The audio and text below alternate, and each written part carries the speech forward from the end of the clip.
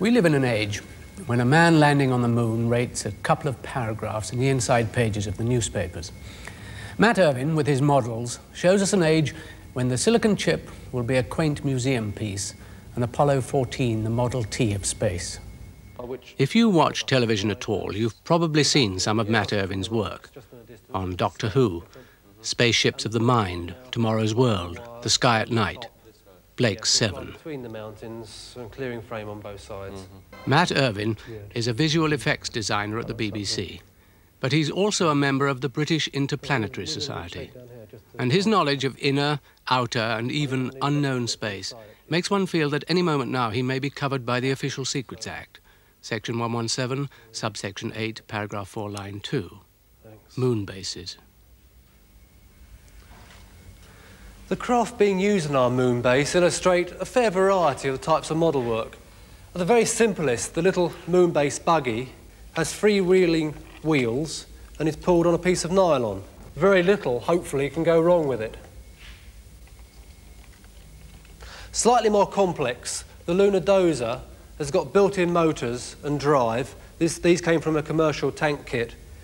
The lead supplying power. Extremely noisy, but fairly effective. On the extreme end of the scale, the moon buggy here is radio-controlled.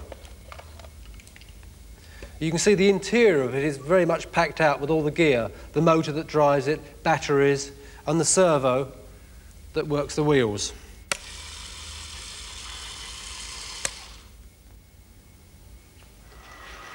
And finally, there's the little flying craft hanging by steel wires on a carriage and steel bar overhead. And of all the models, this one in particular emphasises one aspect very important to model work, which is high-speed filming. All these craft have inherent movements built into them, which the full-size counterpart hasn't. And to try and get over this, we shoot at double, treble, and sometimes even greater speeds, so that when we finally project the picture at the normal speed, all these movements have been ironed out.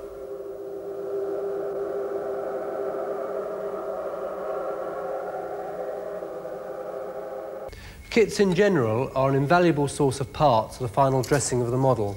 Things such as these pods from other SF kits, these wings and tank wheels can all be used to very good advantage when you're finally finishing the model. Sometimes there's the opportunity to use parts that aren't always what they seem. This craft, for example, is built from 2 hairdryers. And just to emphasise the point, Mat Irvine's commitment to the future is complete. He models at home as well as at work. And when they do build bungalows on the moon, Mat Irvine, I'm sure, will have his name down for one. America's latest form of space transportation, the space shuttle, which will take them well into the next century. It's been over half a decade since Americans have last been in orbit, and this was with the international spaceflight Apollo-Soyuz, using the last of the Apollo craft and a Russian Soyuz craft. This particular model, made of wood, has been used for demonstration purposes and also for simulated films. It contains the European Space Agency's Space Lab as this particular load, but underneath there's a space telescope, very important to astronomers, and also a heavy lift launch vehicle utilising the shuttle components to lift a very heavy load into orbit. Space probes, craft that travel outside the influence of the Earth, have always held a particular fascination for me. One of the most successful was Viking, America's Mars lander. Viking 1 touched down on the surface 7 years to the day that Apollo 11 landed on the moon.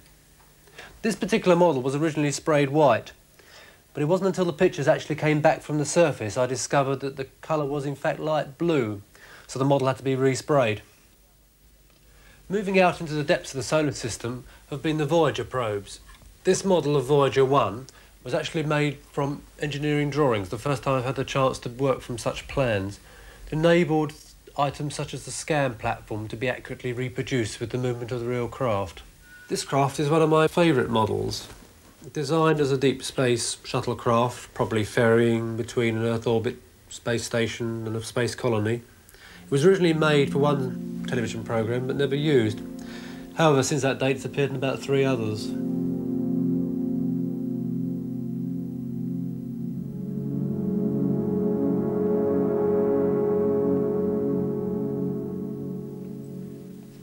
may seem like an idea out of science fiction, but Project Daedalus is a genuine scientific study by the British Interplanetary Society.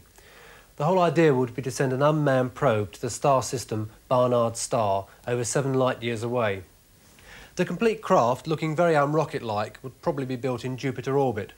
The first stage is dominated by these very, very large fuel tanks, and the second stage, sitting inside, is the only part which would actually reach the star system. The payload module at the front contains telescopes, antenna, small probes, like this, which would enter the atmosphere of any planets that were present, and most important, Daedalus's answer to R2-D2, the Wardens. These little craft would float around outside the payload module, doing any odd jobs, unjamming an antenna, unsticking a probe.